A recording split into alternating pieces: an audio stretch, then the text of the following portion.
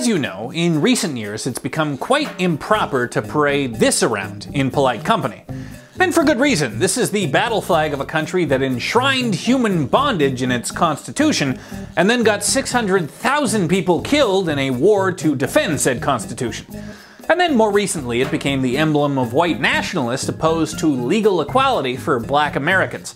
So yeah, sorry Confederate flag, but 2 strikes and you're out. But what if I told you about another beloved pop culture symbol that celebrates tyranny and oppression, but somehow nobody cares about? That's right, this one. T-shirts featuring a photo of Che freaking Guevara.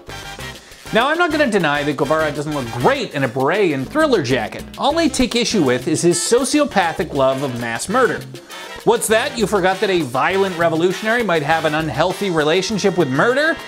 Well, buckle up, hipsters. There's no other way to put this. Che Guevara really liked killing people, to the point where his diary contained exhortations to his love of smelling the blood of the enemy. The Cuban Revolution, like most revolutions, featured a lot of people getting gunned down for supporting the wrong side. During the revolution, Che is known to have personally performed summary executions of accused collaborators, including peasants thought to have supplied government troops.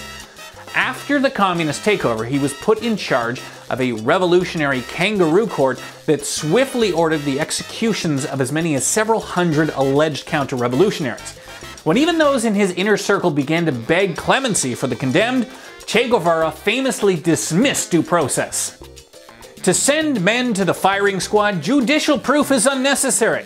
These procedures are an archaic bourgeois detail. This is a revolution, and a revolutionary must become a cold killing machine motivated by pure hate. Here's what he told the freaking United Nations in 1964. Yes, we have executed people, we are executing people, and shall continue to execute people as long as it is necessary. Another archaic bourgeois detail? Homosexuality. Both Che Guevara and Fidel Castro thought homosexuality was counter-revolutionary and enthusiastically oversaw the roundup and imprisonment of gay men. Remember the Cuban Missile Crisis, when the world narrowly avoided nuclear war? That really bummed Che out. He wanted to at least level New York. We must walk the path of liberation, even if it cost millions of atomic victims, he said. He was a real ends justify the means type of guy. Nevertheless, Che gets a pass that's afforded to a lot of communist figures. You don't really see photos of Reinhard Heydrich or Saddam Hussein on dorm room walls. If you started selling shirts at the mall with Mussolini on them, you'd have a news crew on your front doorstep within the week. But you see commie mass murderers all the damn time. Mao Zedong killed at least 40 million people in engineered famines. And look at this charming Mao Etsy merch. Joseph Stalin also killed a few million in engineered famines, killed a few million more in gulags and purges, and signed the accord with this guy that started the Second World War. Have fun in your Broseph Stalin shirt.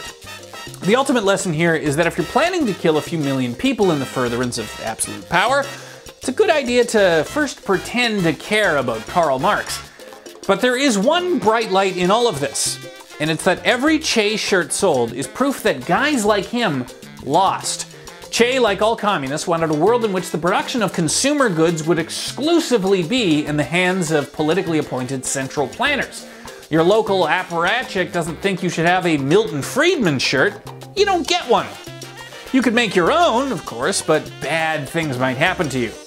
Fast forward to today, and Che ended up in a really tiny coffin, and most of us inherited a world where his image is now in the extremely capitalist role of being a marketing gimmick to sell crap to naive college students.